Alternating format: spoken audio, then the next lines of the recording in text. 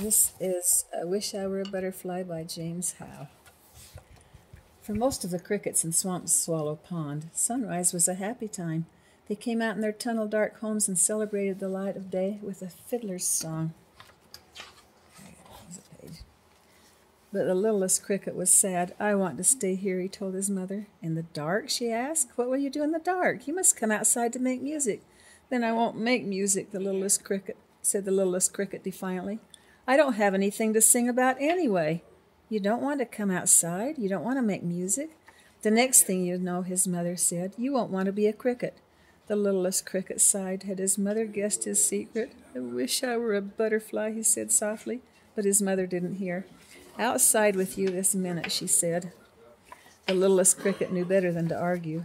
Out in the bright daylight he went, but he did not make any music. The sound of the other crickets fiddling was more than he could bear. "Why are they so happy being crickets?" he asked out loud.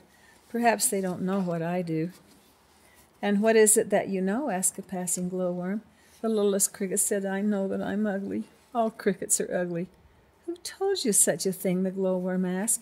"The frog who lives at the edge of the pond. He told me I'm the ugliest creature he ever saw." "Well," said the glowworm, inspecting the littlest cricket with care, "you're not the handsomest thing in the world, but you're far from the ugliest. Look at me, I'm no beauty myself." "But you will change you into a lightning bug," the littlest cricket said. "Well, I'll always be a cricket, an ugly, ugly cricket. I wish I were a butterfly." "There's no use wishing for what can't be," said the glowworm, going on his way. "Being a cricket seems fine enough to me." "It's easy for him to say," said the littlest cricket. "He will be a lightning bug one day, and the frog who sits at the edge of the pond will never find him ugly." "What do you care what the frog who lives at the edge of the pond has to say?" a ladybug asked from atop a daisy. "If he told me I was ugly, I wouldn't care one bit." "But who would ever say you are ugly?" asked the littlest cricket. "Everyone can see how lovely you are. I'm the color of a lump of dirt, but you are the color of laughter, if such a thing could be." This amused the ladybug. "Perhaps you're right," she said, "but then you must learn to be content with what you are and not mind what a silly old frog tells you." "It's easy for you to say," said the littlest cricket as the ladybug flew away. "Oh, I wish I were a butterfly." He jumped onto a lily pad and drifted across the pond. "I'll talk to the old one," he thought. "She'll help me." But seeing his reflection in the water, the littlest cricket started to cry. "Why am I so ugly?" he asked his mirrored self. "Why can't I be a dragonfly like me?" Don't want to turn. The cricket looked up to see a dragonfly darting about overhead. "I couldn't help but hear you moaning and groaning," said the dragonfly. "It isn't right to be envious of others, you know. It's true that I am a magnificent creature, but so are you in your own way, I'm sure." "Humph," said the littlest cricket. "You fly around with your whispery wings and your body all colored with jewels and tell me I'm magnificent. Please, Mr. Dragonfly, go away. You don't understand. You can't understand. I wish I were a butterfly." "Well, you're not a butterfly and never shall be," the dragonfly said firmly. "And wishing is a waste of time." The littlest cricket blinked, and the dragonfly was gone. "It's easy to be happy," he thought, "when you're a glistening dragonfly. It's easy to be happy if you're anything but an ugly cricket like me." In the middle of her web on the other side of Swamp Swallow Pond, the old one was waiting. "I'm good at waiting," she'd told the cricket once. "That's a spider's life, spinning and waiting, waiting and spinning." Today, when the old one saw the littlest cricket hop off the lily pad, she could see how sad he was.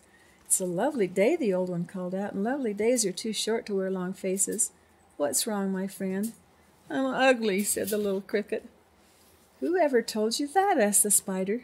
"The frog who lives at the edge of the pond. I'm the ugliest thing that ever lived. Oh, how I wish I were a butterfly." The old one began to laugh. "Butterflies are pretty enough to look at," she said, "but they're no more special than you." "Not special!" cried the littlest cricket. "They're the most beautiful creatures in Swamp Swallow Pond, and maybe in all the world. I wish I were as special as that." The old one said nothing, but continued to laugh. "I thought you would understand," the cricket said. "You don't envy the butterfly because you're so beautiful yourself." The spider stopped laughing at once.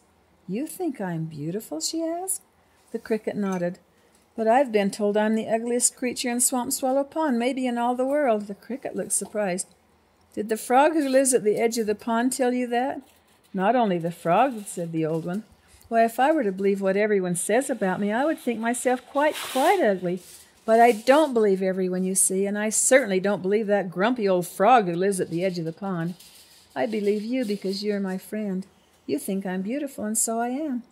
You are beautiful, the littlest cricket said, but I'm as ugly as can be. I still wish I were a butterfly. The old one asked the littlest cricket to follow her to the water's edge. Look, she said, what do you see? A beautiful you and an ugly me, replied the cricket. What do you see? Two beautiful friends. The cricket gazed at himself for a long time. Am I really beautiful? He asked at last. To me you are, the old one said, more beautiful than any butterfly I've ever seen. The littlest cricket looked back at his reflection. To his surprise, his ugliness began to fade away. Suddenly a gust of wind rippled the water. Look, said the cricket, turning around, your web. The wind has blown away your web. Excuse me. Oh, well, said the spider said. I must begin again. Wait and spin, spin and wait. It's a spider's life, but it would make time pass more quickly if I had some music to work to.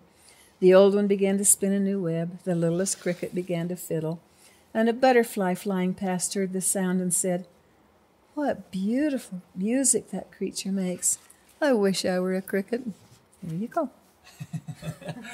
Thanks, Grandma. I like that story. That's really Isn't that cute. just cute? That's really precious. It's got to be one.